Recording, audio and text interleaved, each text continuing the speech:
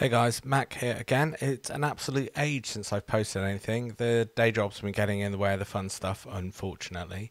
I have been getting quite a few questions about how to run Windows 11 on one of the ARM M1 Macs. There's a lot of videos out there showing it happening, but there seems to be few showing how to do it, or in fact, how well it works. So if we have a look at my Windows 11 machine here, for example, you'll see that we've got Office installed, we've got PowerPoint, Visio, project, all that good stuff. And I have to say, it works really well. And as a client machine, it runs just as well as it did on any of my Intel units, quite surprisingly so, in fact. So let's go and have a look at how to do this in Parallels. Now, there are some licensing considerations around this, but I'm not going to cover them in this video. What I am going to do is just take you through how to get a Windows 11 machine set up in Parallels, and also I'll show you how to install Office as well. There's a couple of cool ways how we can do that. So the first thing you're going to have to do to get this installed is download Windows 11 on ARM. Now I'll put the link for this in the description of the video, but bear in mind you also need to be a member of this Insider Preview program. If you're not, you can sign up for it on the website here if you want. It's up in the top right. I'm already a member, so we can continue. Now what I'm going to do is go through here and we're going to just download the Insider Preview build. So we're going to click on that, and we can see it downloading up here at the top of the screen. It's about 9.5 gigabytes, so it will take a couple of minutes to download, so we'll just let that run for a moment. And there we go, that's done. That didn't take too long at all on my stupid internet connection here. So what we're going to do now is we are going to build our machine in Parallels. It's actually far easier than you'd imagine. So I'm going to go into my Parallels program here. You can see I've got a couple of VMs set up already, but we're going to set up a new one. So I'm going to go to the File menu and select New. Now you'll be warned that you're using a unit with an M1 chip, so obviously we have to use the appropriate build. We can't use Intel builds, for example. So I'm just going to click continue here, and we're going to select install Windows or another OS DVD or image file there. Click continue, and we'll have to go and find the file that we've just downloaded. But as you can see, it's found it automatically for me. So that's the one we want, and we're going to just click continue. Told you this was easy. Now we have to choose the configuration of the machine. If you're not sure what all of this stuff does, your best bet is just leave it on productivity. Essentially what it does, it tweaks some of the configuration of the virtual machine, but you can change these things later. So if you're not too sure or you're fairly new to this, just leave it at productivity and you can go with that. And then as you get to know it a little bit better, you can go in and adjust things afterwards. So I'm going to click continue here. I'm going to give it a machine. We're just going to call it a Win 11 ARM build. Okay, now one thing I am going to do is just click the customize settings before installation, just so we can have a look and see how this virtual machine is actually being configured. So let's click create there. Now before we go and actually get the machine built, what it's done is because we've clicked that customize button, it's often offered up the option to actually customize the environment for this virtual machine. So you can have a look at various things in here. Some of the things I tend to like clicking or having configured is the reclaim disk space on shutdown. That saves having to do it manually. What's particularly interesting is if you go into the hardware section, you can see how everything from, how many cores are allocated to the unit, how much memory is allocated to the unit, to this virtual machine are all configured in here. So if you want to go in and modify them, you absolutely can. So for example, if I wanted to change the hardware configuration in terms of CPU and memory, this is where I would do it. I can click on manual. I could change the processors to 4 cores, for example, and I could change the memory. As I say, if you're fairly new to this, you might just want to leave this on automatic. I'm going to leave it on 4 and 16 for now, but you can also go into things like the hard disk if you want to change that default size, all that sort of stuff. The other option I'm going to change on mine as well is just which network I'm connected to. I want to connect to my main network, which is that one, but again, you can probably leave yours on default. Let's assume that we've finished all of our configuration. Now we're going to go and build the machine. Let's get this closed down and just click continue. And there we go, our machine is built. I told you it was easy, didn't I? Now that's just switched into a larger view. So we're running in a window here. Let's get these items closed down. Now what we have here is Windows 11 on ARM running in a virtual machine on our M1 Mac. Now I told you it's a really easy configuration process, and it absolutely is.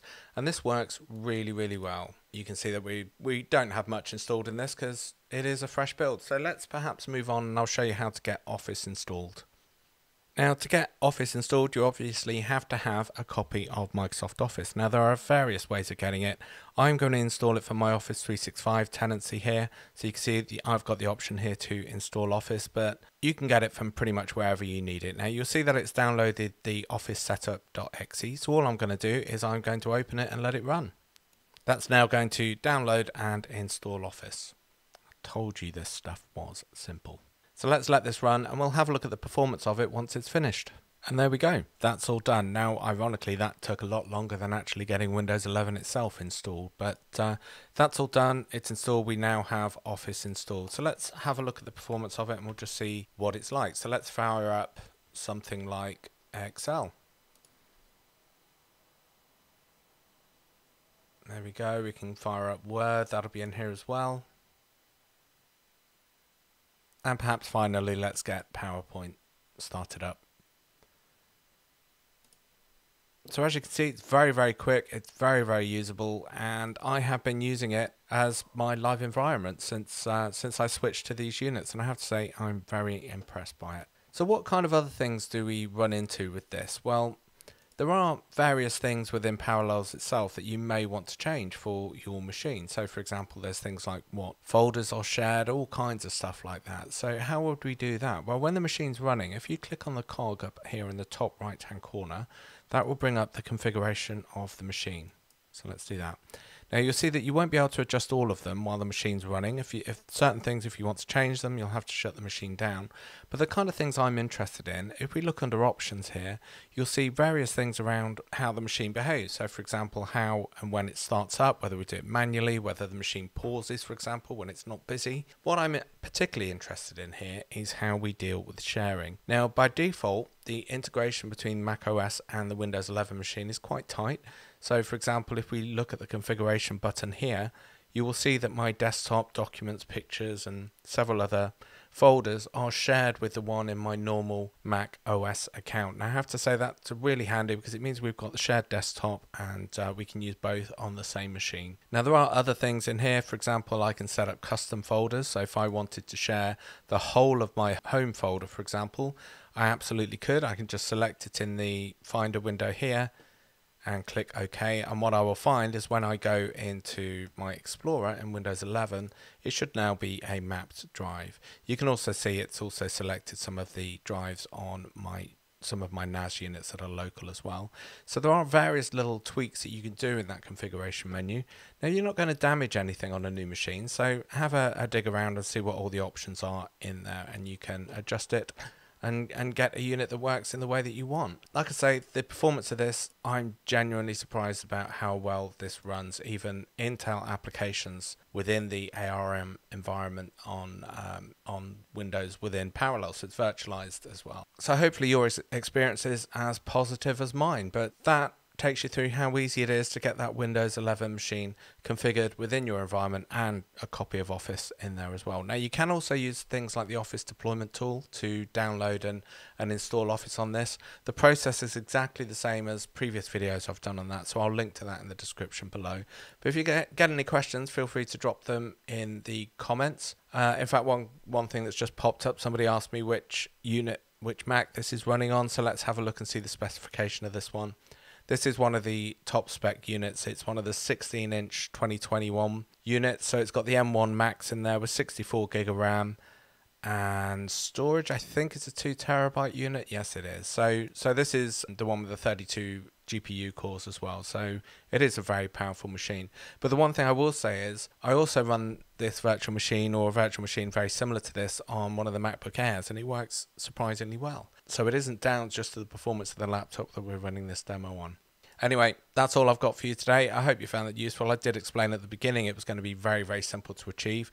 And this video purely was for somebody who would ask me how to do it. So I thought I'd share it on my channel.